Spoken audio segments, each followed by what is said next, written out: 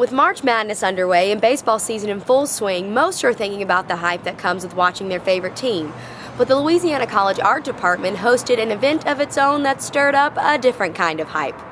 The Louisiana College Art Department hosted its first juried art show of the semester, and senior Lauren Delanois says she had quite an adrenaline rush waiting to hear the result. I was very nervous. In the first place. Delanois took first place in one of the categories judged, but the art for her was more than just about winning a prize. It was about the meaning of the work. I really liked the idea of the reinventing the mom jean style, and so I tried to do an ad that would be more appealing. I wanted the mom jeans to be attractive. There were stories behind every artwork shown, but student Phil Halliburton had a less than artistic motivation behind his. Story behind it was Thursday night, realized I didn't have anything to turn in for the art show.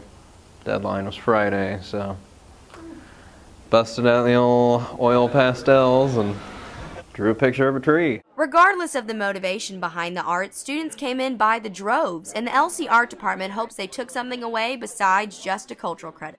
I would hope just the sense of kind of the fun, and that it's not really that serious, stuffy kind of notion that you get from art, that it can just be a little bit more laid back, a little bit more enjoyable. It's the ultimate form of self-expression. You can do and make anything that you want. There's no limitations.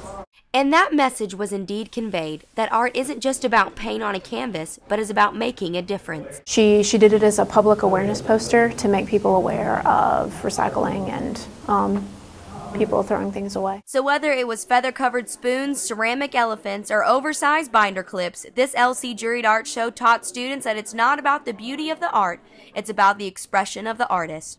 If you missed out on this art show, don't worry. There's 2 more scheduled for after spring break, so you'll have plenty of chances to earn that cultural credit and experience the hype going on down here at the Weatherby Fine Arts Building. With Wildcats Media, I'm Kalee Bernard.